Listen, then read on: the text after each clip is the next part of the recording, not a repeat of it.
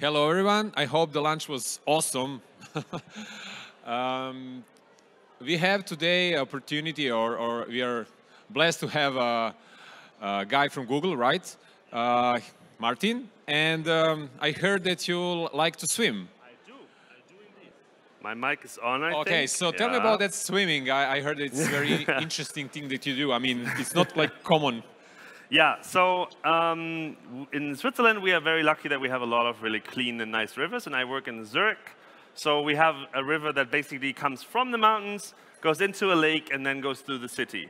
And so our offices are here, and I live here, and the river goes like this. And you just jump down and... I just go into the river, I leave my laptop in the office, get a dry bag that has all my clothes in, and then just like swim in the river for a while, get out, dry myself in the sun, and then just take the bus home for the last couple of minutes. Wow, awesome. That sounds like a nice way like to commute. It is a really nice way. It is indeed a really nice awesome. way. Yeah. You also do some things for kids? Like, is yes. this a part of the Google or it's your own So thing? I do it as part of Google, but there's also other things that I do without the support of Google, really. So we do Lego workshops. So we do like robot workshops for kids. Awesome, yeah. And yeah. Cool. That's cool. fantastic. Because we also have idea to start something like this here. We yeah. actually started something, but cool, awesome. So enjoy his talk, and that's it. Thank you, Martin. Thank you very much. All right. Oh, one person clapping. That's interesting. That's fine. How was lunch? Yeah, it was good? Wonderful. You can also come closer if you wish. Like, there's plenty of space here, and it's a little weird to like see people in the far distance. But I know it's like in school, you don't want to sit in the first row, I guess. So we are not in school, though, so don't worry too much about it. And my clicker stopped working. That's fantastic. All right. Yes, no, yes. Cool. So yeah, my name is Splitt. I am a Google developer advocate. I work for Google in Zurich, Switzerland, as you have heard. I mean, I swim Swiss rivers, so there we go. And I really like this thing so that you can make your own AutoCAD these days, and that's pretty fantastic. So this is probably going to be my avatar. As you can see, if you looked at the schedule and saw my picture there, something has changed. I got a new haircut, and I got a new hair color as well. I also, when I'm not working at Google, or when I'm working at Google, it depends on what kind of thing. I work at web standards, so I have been working with the web components in the past. I've been working with the WebXR APIs in the past, so I did a little bit of things here and there. And I'm a Swiss chocolate evangelist. However, I have to admit, yesterday I got a little hungry, so I ate the Swiss chocolate I brought. I'm sorry, but I guess I'm going to come back to Serbia at some point, and I'll bring you more Swiss chocolate. All right, enough about me. More interestingly, let's talk about XR, so extended reality. So first things first, I have a question for you all. You know, I know it's lunchtime, or basically past lunchtime, so you had a bunch of food, and maybe you had a bit of coffee, so you're still like, I'm going to sit down, and then the food coma sits in, right? So who here does not like to raise their hands? Show me your hands.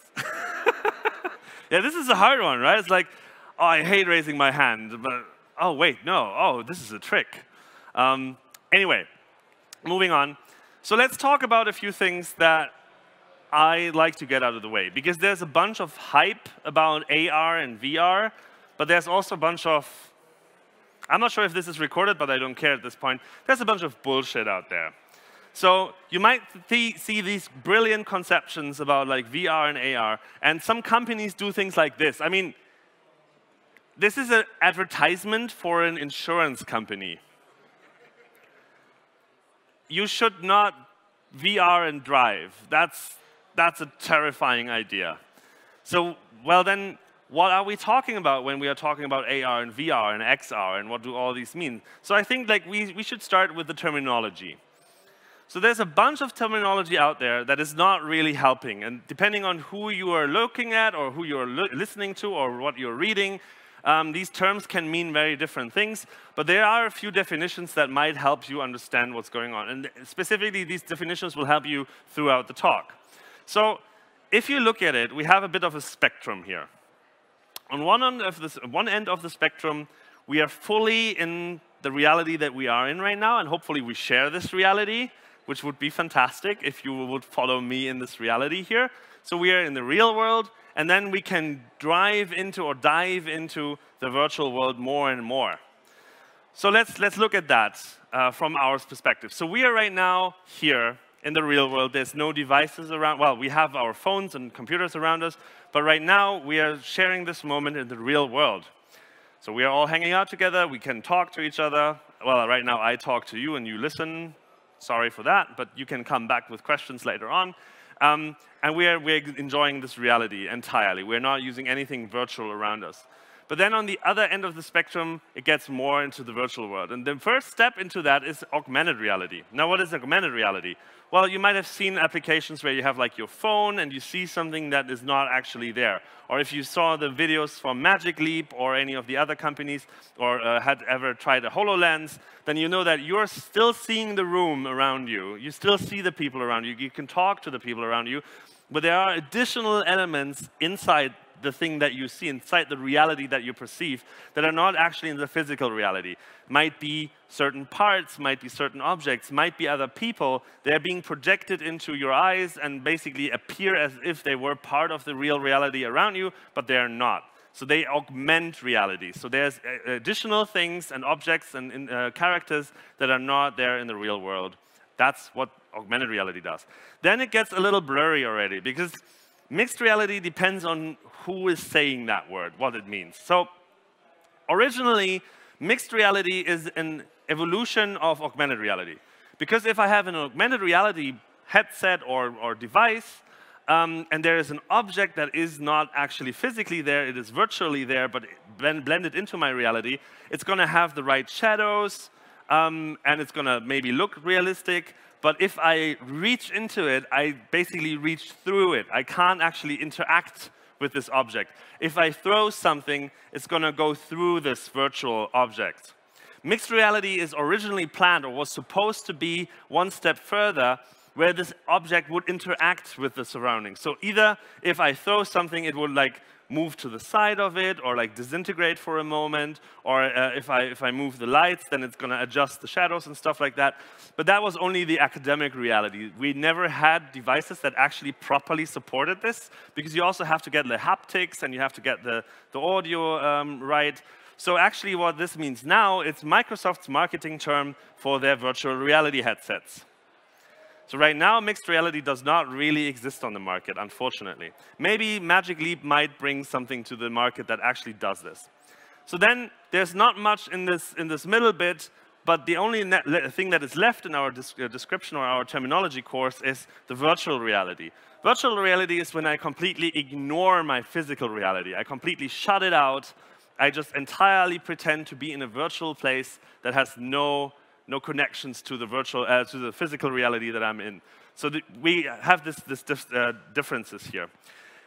The thing there is, a lot of people then come to me and ask me, so what do you think will win? What is better? What is more successful? What is more useful? Whatever. Is it AR or is it VR? And I ask, like, what's better, an apple or an orange? If you hate apples, then clearly the orange is better, or vice versa. But the point is, it's completely different things. And if you look at it, we basically have a spectrum that is encompassed in extended reality, but within that, the edges or the points where virtual reality and augmented reality are very, very far apart from each other, and they serve different purposes. Specifically, virtual reality is basically taking you from where you are right now into a virtual place, any place. Can be a real place, can be a fictional place. It doesn't have to be an actual physical space. It can take you anywhere. It is a teleporter, basically. It takes you somewhere, or the user somewhere else, right? It's a teleporter. It does not make any use of the environment that you've actually got. It takes you someplace else. Whereas the augmented reality is actually quite different. It is a tool for a different purpose, because it doesn't take you somewhere else. It leaves you where you are, but it gives you additional powers. It gives you additional abilities. Most often, that is a visual ability. You see things that you don't normally see. So one possible application for augmented reality could be maintenance. If you're standing in front of a very complex machine, let's say like a jet engine, you stand in front of this jet engine with all the little pipes and and cables and stuff, and you're like, what does this mean? And you basically then have to use a manual to figure out, so this thing is this, I believe, and then what is this? This isn't, what the hell? So if you're using AR, it gives you additional information. It might overlay, yeah, this cable here, that's the cable you're looking for, or this, you have to remove this cable to get to this other cable. So you see something that you normally don't see. But it doesn't have to be visual. It can also be you smell or taste or hear something that you normally can't hear. So if you're using an AR application that lets you maybe communicate with birds, then it might actually tell you like what the birds are trying to communicate to you around you. That's also augmented reality, because in the real reality, you just hear them chirp, but you don't know what that means. But if there's a magical AR application that tells you what that means, then it actually overlays this information about the physical reality for you so that you can perceive something that you can't normally perceive. So it's like a magic portal. It's like a window into another world in whatever way that needs to be in this case. It can also be like X-ray vision. So if you're in the building and you're inspecting a building, then it can give you the data that the sensors are measuring within the concrete, for instance. You're not seeing the strain in the concrete, but it can overlay this information on the concrete, physical concrete that you're touching right now to help you figure out if there's any deficiencies. So they're completely different use cases. We're not having hardware that supports these different use cases in one go. But you could imagine this, so I like to make this fictional example. It doesn't exist. But basically, you could have a piece of glasses that is capable of like either showing you the world around you or completely like blacking it out. And it could give me directions. So I'm traveling to a different country and I have to go somewhere. So it gives me directions, and now you go into that metro line and now you sit down, okay, and now you have to ride this metro for 30 minutes. And then you know how metros can be, especially in the morning, or buses for that matter. Like I know how buses can feel like, especially in Zurich when it gets like a little crowded and you're like, and you see like a lot of things that you don't want to see very up close. So what this headset could do, it could go like, well, you're here for 30 minutes, so I might as well just not show you all these sweaty people around you. I might show you a nice little nature thing where you can like look around and you have birds chirping and you have a really good time, and maybe there's someone narrating something to you or something happening in front of you. I could watch a sports game as if I would be in the stadium. So my brain is tricked into believing that I am in a stadium watching my favorite kind of sports. In my case, that would be American football. And I would like watch the game, and I'm like, yeah, and they can look around me like, yeah, these people are having a great time. I'm having a great time because I'm with people having a great time. Great. But then it might go like, oh, after half an hour, it goes like, wait, cut. You have to get out at the next stop. And then it switches back to reality and helps me, guides me out of the bus or metro to the destination that I have to go to. We're not having this hardware yet, but that would be a case where virtual reality and augmented reality are blended. It takes me somewhere else when I'm in a situation where I don't want to be, or I'd rather like to be somewhere else. And then it brings me back to the physical reality around me, but augments it with information that I need to do whatever I have to do at the time. Cool, yeah, that's all nice and fine. But if you're working for a company that usually either consults clients or does projects for other people, why would you care? Is this something that you should look into? I mean, it seems to be like very artificial use cases, and I haven't actually seen that much being done with it in the real world. Well, let me convince you. So first things first, there's a bunch of different industries. One of them being the education industry. And education is important and actually a growing sector in a lot of countries. But the budget might be small, especially in a lot of countries that can't afford expensive hardware or expensive software to teach either kids or grown-ups. So you can use VR to bring the people you need to educate to places that they can't go physically. You can explore the Great Barrier Reef to understand the environment impact that you are having there. Or you can take them to space to teach them about like space and science and physics and stuff like that. Or you can just take them to ancient Rome to experience how the history of democracy unfolded in Greece and Rome. I mean, time travel is still pretty expensive these days, I hear. You can also use it in healthcare. So healthcare, another growing sector and an important sector, can benefit multiple ways from VR and AR. So there was a study with victims of severe burns. So people that burned substantial areas of their skin are suffering very bad pain. And the therapy, the manual therapy to like keep the skin that is healing after the burn elastic enough is actually pretty painful. So the question then became, how can we make this less painful? We can't avoid this physical therapy. We have to move the skin that was burned to allow it to like heal and stay elastic. So to remove the pain, someone thought, well, we can trick the brain into believing that it's somewhere else, not in a hospital, not doing this very physical and painful task. So how about we use VR for this? So they basically had programs developed that took the patients out in a really nice and pleasant environment and kept them busy with like little tasks and made sure that they are like occupied, mentally occupied with something else. And then they had them rate the feeling of pain or the sensation of pain. So the levels of pain that was rated between treatments with and without VR were 30% lower. So you have a 30% improvement in the perceived pain. The physical activity was the same. It was still the therapy and it was still painful, but the pain was perceived as less painful because of tricking the brain into thinking that you are somewhere completely different. And that's fantastic. And that's only one of the two sides of it. You can also use VR in healthcare or AR in healthcare to support doctors, either by training them. So you can have a virtual reality experience where your brain really thinks like, okay, this is high tension environments. I have to have an emergency surgery here, and it's very complicated. It's neurosurgery or something like that. And you really believe that you're in the situation, but you're not in the situation. So if you have like a fake model that you can train on and operate on, the virtual reality adds the stress levels and adds to the training experience without having to actually use patients. And that's something that, to me, as a potential patient, is really reassuring. You can also use AR to help them because, you know, if you're operating, you need a lot of data and information, and you might need to get certain insights and information really quickly. So if we can overlay that over the physical reality of the medical professional operating, that's really, really great.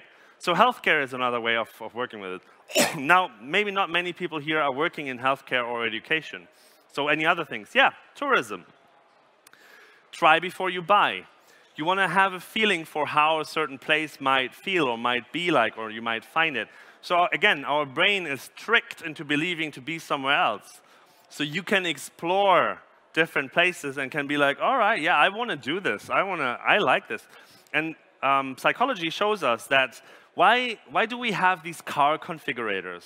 If you want to buy a car, you get all these configuration options because you can make it your own. You can try it out. You can, you know, play around with it, get a feeling for how it looks like, how it would feel like, and then you are more invested in it. You are more likely to buy because you are invested in it. You made it your own. So the same goes for tourism. If you get to configure your hotel room, or if you get to configure your trip and get to choose a bunch of destinations by pretending to be there, you are more emotionally invested in it, and you can use that to persuade people to buy something, which in tourism is actually pretty handy. Last but not least, that segues us into marketing. Again, you want to persuade people to actually invest in something, to buy something. You can do so by showing them.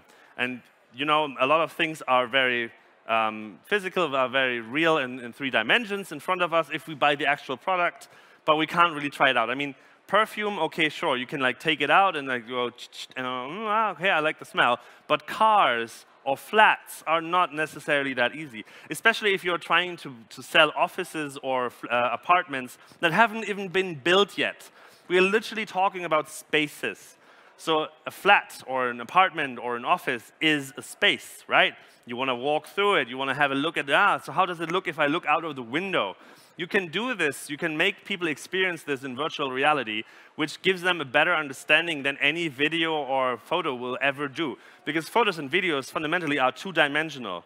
So we're trying to get a space into 2 dimensions. That's not going to be very enticing, not very interesting, and not very accurate either. You can get very accurate and interesting experiences if you give people the space to walk around it, to explore it. And the technology is there for this, and people are already doing it.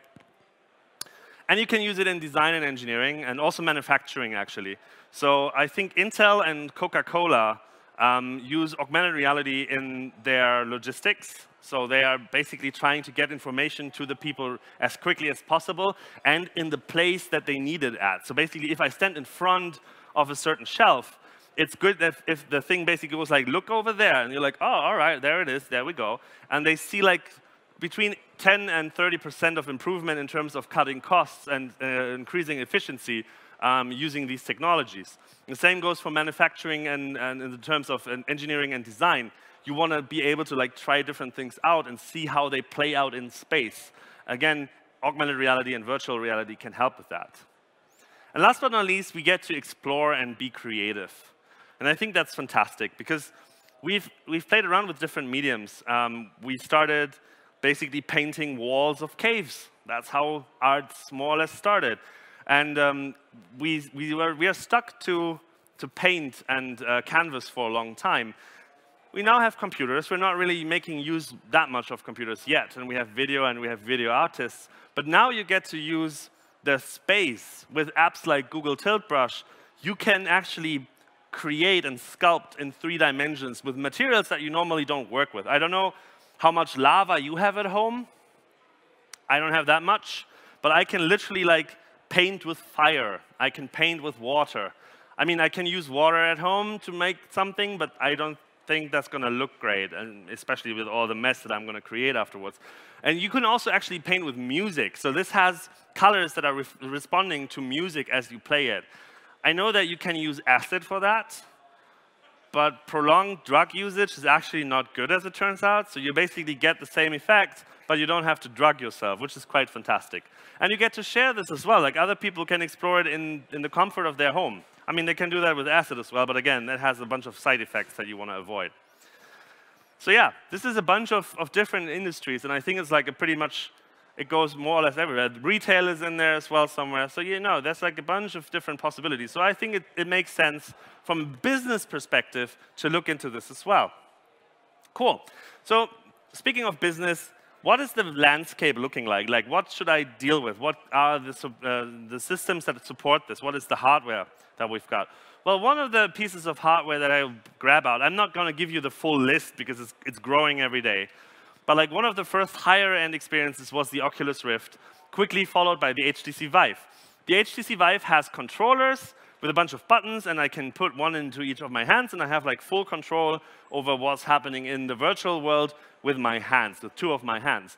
It also has these trackers, so I can move around in space. I can basically, these trackers know if I'm standing here or here. So I can walk around things, and I can like duck, I can like bend over them. It tracks these motions, so I get what's called a room scale experience. This comes at a price point of around 600 euros. Excluded is that you need a computer that is around 500 euros on top of that, because the computer has to support it. This is using cables. Actually, there's now a Wi-Fi adapter, so you don't have to use cables anymore. But you still need a computer that it's tethered to. The Oculus Go is a piece of hardware that doesn't have this requirement anymore. There's also the Samsung Gear VR. Samsung Gear VR works with pretty much a bunch of different Samsung phones, but you have to have a Samsung phone for that supports this. But it also comes at a lower price. And it doesn't need an additional device. You just have to have your Samsung phone. But it comes as another downside. Like you might have, I think they now sell controllers as well, but you have like a one-hand controller, so no 2-hand interactions. And there's no trackers. Why is that a bad thing? Because it means it doesn't make a difference if I'm standing here or here. It doesn't know if I'm moving around in space. You could use the accelerometers, but they're really inaccurate for these kind of things. So you actually, the only experience you get is you can look around yourself, and you can probably like do some smaller motions like this or this, but you basically just like get to look around. You can't really move around in space, so you're a little more limited there. Oftentimes, it turns out that's not a problem. And people really like the fact that they don't have to be tethered to a computer. So this is more for the entertainment use cases or the educational use cases where you don't have to necessarily move around. Marketing and tourism actually work really well with just standing or sitting experiences as well. And then there's this one. So someone at Google figured, so if we already use smartphones and they have a display and they have sensors, we can also just use a bit of cardboard and plastic lenses, and this is a little cheaper. So we're not really seeing these much anymore because they have been so commoditized. So like these things exist quite everywhere. And let's have a look at this. So these are sales statistics for different devices. Again, I sampled some. So we see like Oculus Rift, HTC Vive, each around 500,000 devices sold in 2017. 500,000, that's good. That's not bad. This is 1 point some million already. That's pretty great as well. Daydream, actually, I'm not sure about these numbers because they basically like started ramping up. I think this includes some of 2016 as well. But then we have the Gear VR, and we see like, so the mobile VR experience goes above and beyond. So like if this is like 1 point something million, then here we are above 2 million by far. So we have more than 2 million devices in the market for mobile virtual reality. Newer devices such as the Oculus Go, which only came out in 2017, so I thought it's unfair to include it here. They are actually making this market in as well because they are also not using a computer that they are tethered to, so that's pretty fantastic. But there's some player is missing here, and that's the cardboard.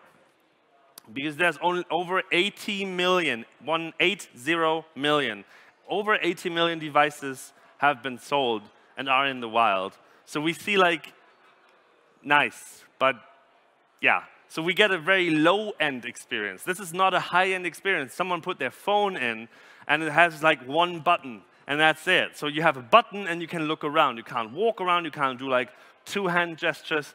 But this is unfortunate, because that means like I would have to build one thing for the cardboard, and then another thing for the nicer, higher level or higher quality VR devices. That's unfortunate. But I don't have to do that. So who here has an Oculus? Or an HTC Vive? Or a cardboard? Or a Daydream? Or a Gear VR? Who here has a browser? That's what I thought.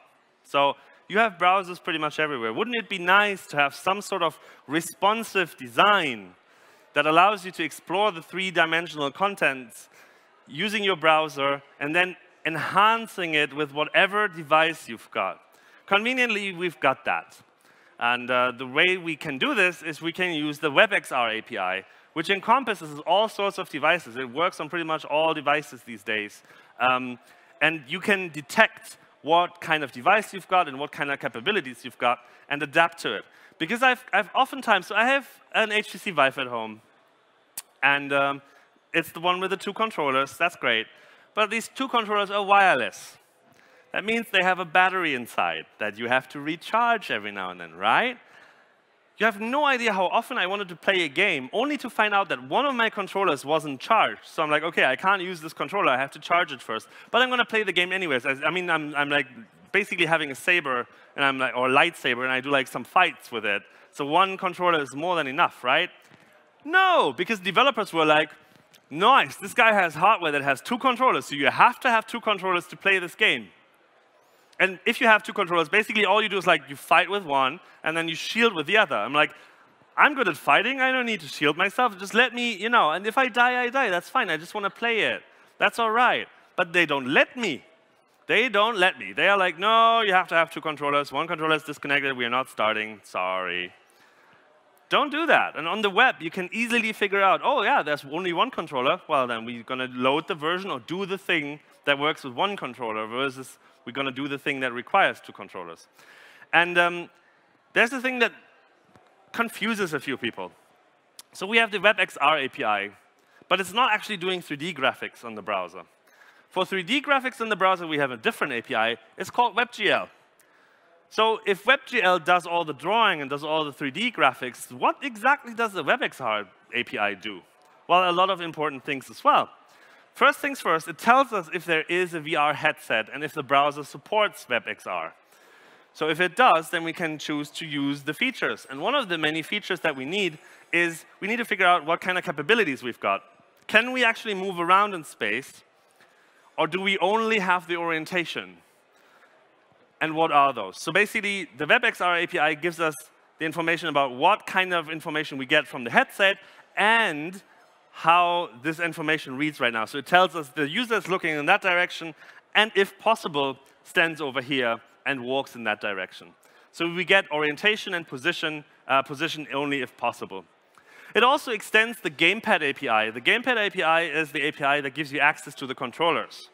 So we have access to all the touchpads and all the buttons and the position as well. So we know where in space our controller or controllers are, if there are any, if they are charged, if they are discharged, and we can use them as we would any other input device on the web. Cool. Where is it supported? Well, it's surprisingly supported in many different platforms and browsers. So Firefox shipped it. Firefox Nightly does a bunch of experimental stuff if you want to see the more experimental things. Chrome on Android supports it.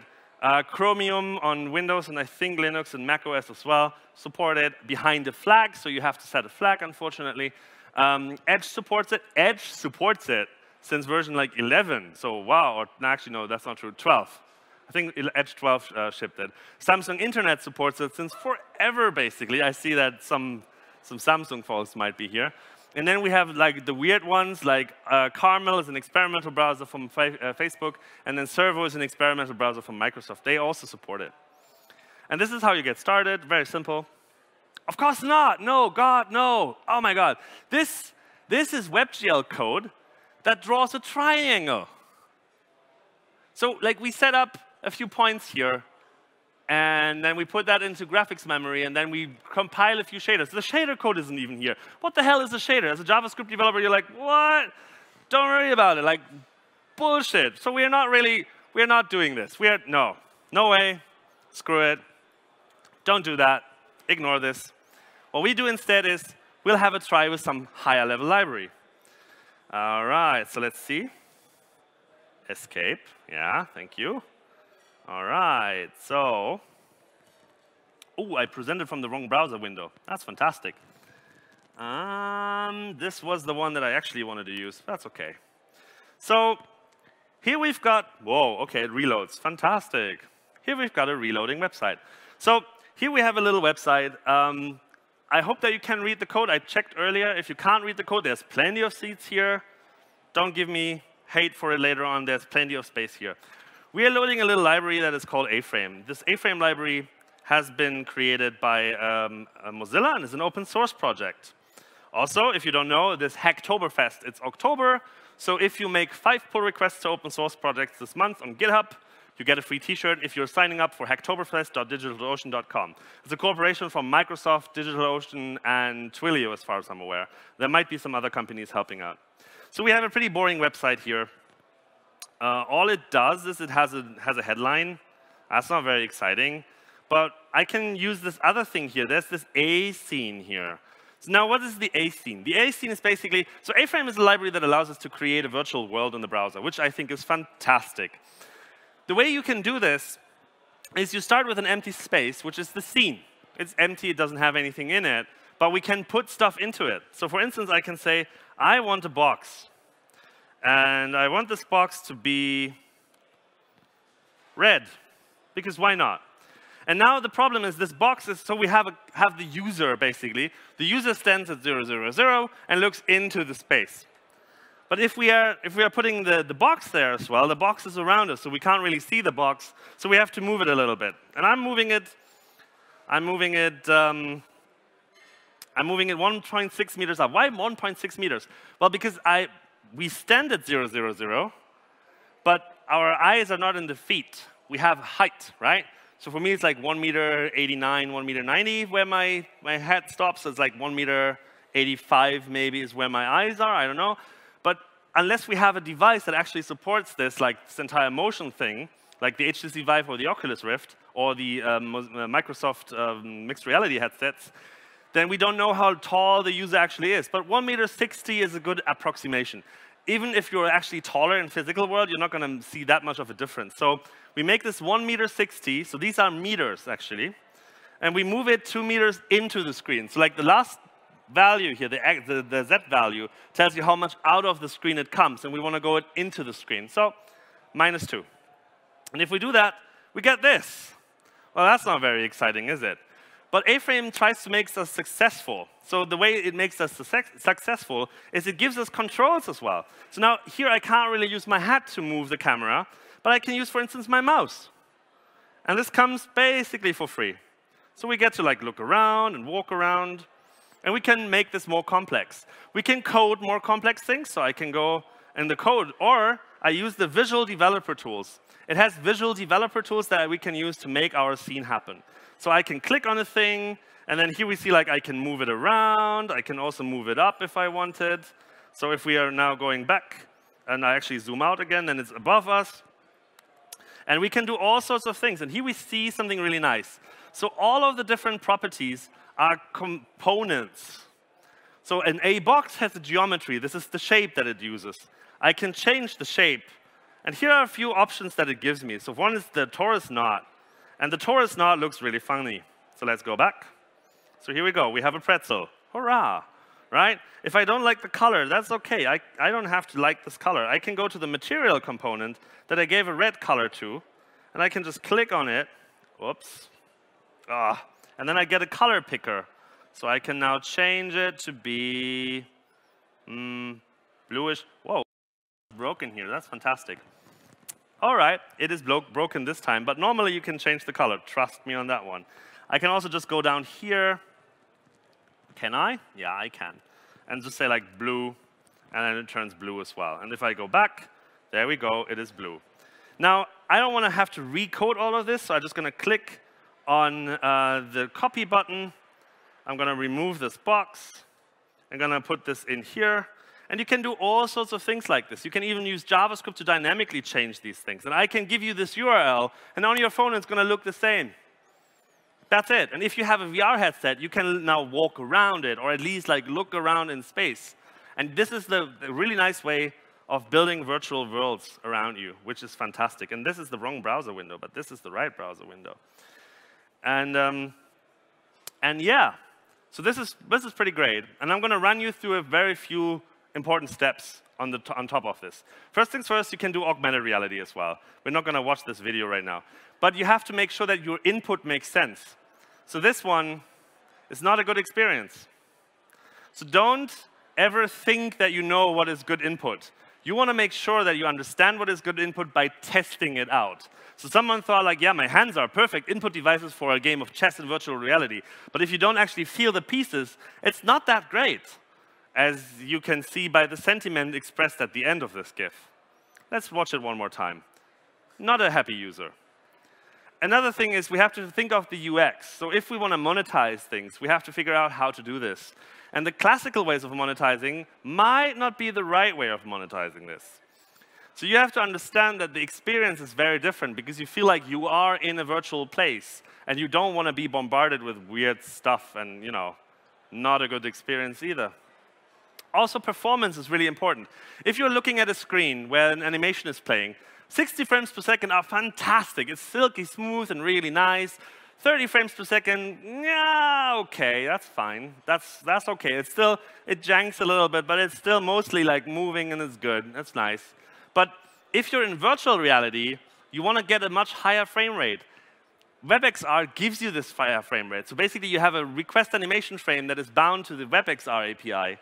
That gives you whatever frame rate your device supports, so you get more than 60 frames per second. 60 frames per second is still all right, I would say. The problem is when you get lower than 60 frames per second, you might have a less good experience. It's a bucket full of fun. Don't do this. So you do want to make sure that your performance is on point, and you want to test with the devices you want to support. You can learn more about A-Frame in the A-Frame School. It's an interactive tutorial that lets you build stuff in the browser, so definitely check this out. And I'd like to close with a quote. And I couldn't find a nice quote for this, so I quote myself. Steve Jobs said, if the computer is the bicycle for our minds, because it allows us to do stuff that we couldn't do physically beforehand, then VR is the teleporter. And I think that's fantastic, because that allows us to bring us to places where we haven't been. And if you want to tweet this, then please do. I'm going to hold this position for a moment. Now is the time. 5, 4, 3, 2, 1. Thank you very much. Build stuff and make good stuff for the web. Awesome. Better web is what we need. Thank you very much, Martin. You're welcome. If you want to ask him something, please do. But after the, I'll be around today and tomorrow if you have any questions. Feel free to approach. Thank you. Thank you.